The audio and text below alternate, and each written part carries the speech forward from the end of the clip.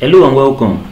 In today's video, I'll be showing us how to manage a library database using Microsoft Excel. There are different ways you can manage a library database using Excel. But in this video, I'll just be showing you how you can manage the aspects of students coming to the library and coming to borrow textbooks, right? Some students can come to the library, probably they read a particular academic textbook or journal and they are interested in it. Some of them may request that the library assistant allow them to borrow the book for some time. Now, how can you manage that using Microsoft Excel? So I've actually prepared a schedule already. We have the serial number, the student ID. Yes, you have to, in a case where the student is borrowing textbook from the library, you have to collect their ID, right? You have to know the student's name and you have to know the student's department, right? So now the student department, we could have accounting, maybe the person is from accounting, right? Could have maybe the person is from English, maybe the person is from English studies, or maybe the student is from the marketing department. The student could be from mathematics department. The student could be an economics student, economics department. The student could be from political science department. The student could be from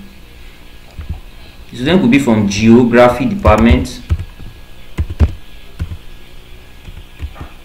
The student could be from sociology.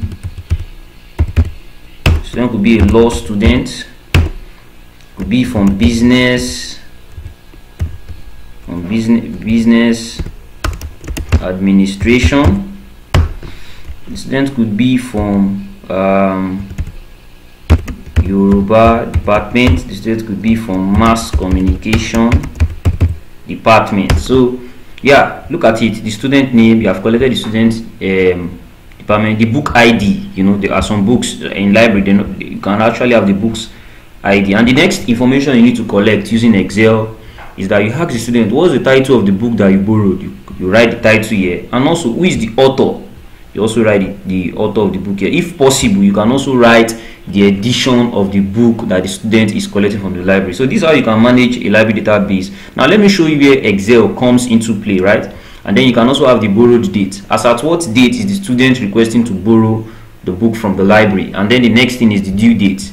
Which date did the student specify that he or she is going to return the book? You have to also specify that date in your Excel sheet. All right, and the student phone number. Do you know why you need the student phone number? In a case whereby the student, as at the due date is the day the student promised you that he will return the book. As at the day the student promised to return the book, he is not here to return it. The phone number is there for you to call the student, right? And the student ID, you can easily trace the faculty of such student if you are in university setting, right? So now the status could be, we can create a simple status and say if the borrowed date is equals to the due date, then we can say return date is due. The return date is due. We can just use it to track that. But if it is not yet, we can say the return date is not yet due. So how do we do that using Excel? We use a simple function known as the if function, where you just say equals to if, open a bracket, if borrowed date, you tap on the borrowed date, is equals to due date, you tap on the due date. Okay, if borrowed date is equal to due date, okay, there you say comma, you open quotation and you write return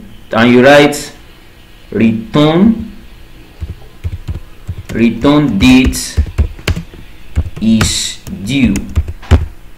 Return date is due, comma, if otherwise. Look at the logical test. If borrowed date is equal to due date, the return date is due. That is the value if it is true. Now what is the value if it is false? If it is false, that is if the borrowed date is not equals to the due date, then we say not yet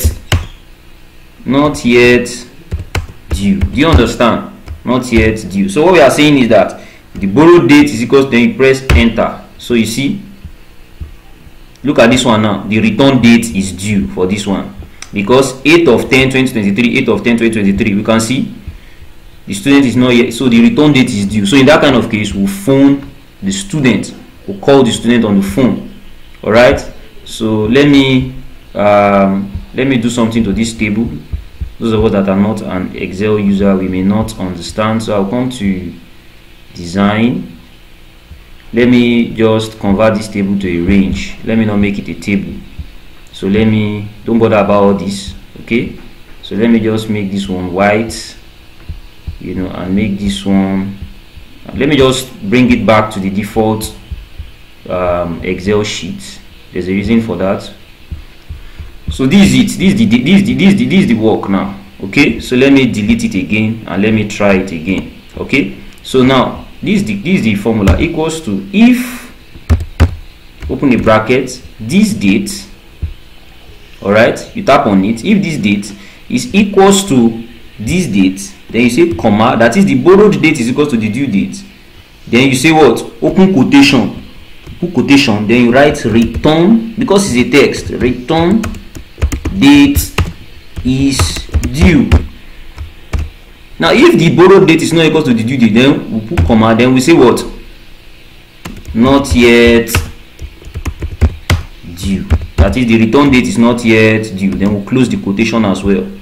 You open quotation in front of it, not yet due. Make sure you put quotation and you close your bracket, then you press enter. Can you see not yet due? And it's true. Look at it, this date is not equals to this date, so it is not yet due. Then we left click and then we drag. So you see the return date is due for this one.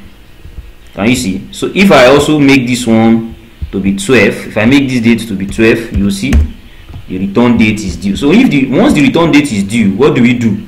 Then we phone the student, we'll call the student. Hello, George Mary, you are yet to return the book you borrowed from the library. Kindly do so on time before we publish your name to the faculty of, because in my school, they will publish names of students who have borrowed books and yet to return them. You know, it will look like an embarrassment. So you can actually use Excel to track all of that.